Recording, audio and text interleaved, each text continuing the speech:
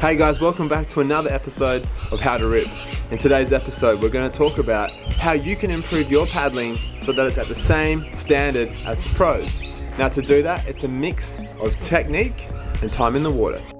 Now while I might not be a pro surfer myself, I've certainly spent a lot of time in the water with surfers who are, and I've observed the techniques that they use to make them paddle faster and for longer than the rest of us. Now before we discuss the techniques and how you can implement those techniques, let's discuss why it's important to be a good paddler.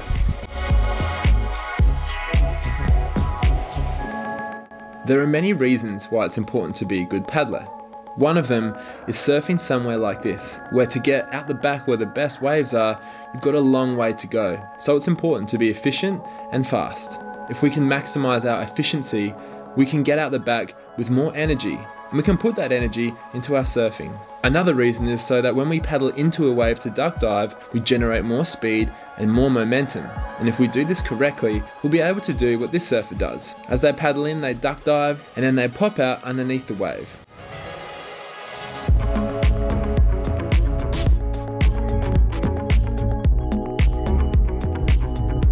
Being a good paddler also makes it easier for you to get into position for the best waves possible. In addition to that, it also gives you more speed from the get-go.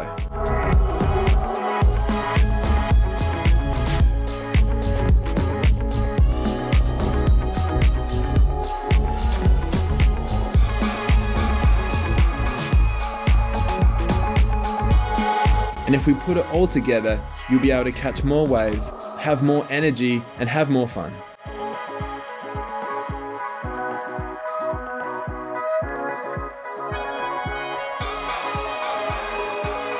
So there's no one technique out there that'll make your paddling better. There's a lot of small improvements that we can make to your paddling, which will make a big difference overall. So let's have a look at what techniques the pros use when they paddle so that you can use them too.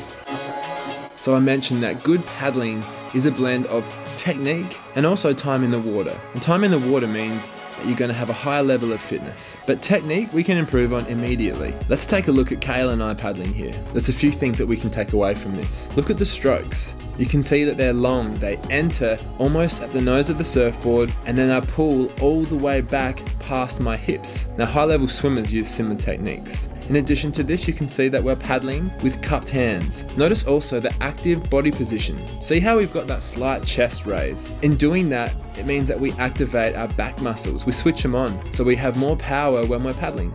And then by having your legs close together, it helps keep that core switched on and also protect your lower back.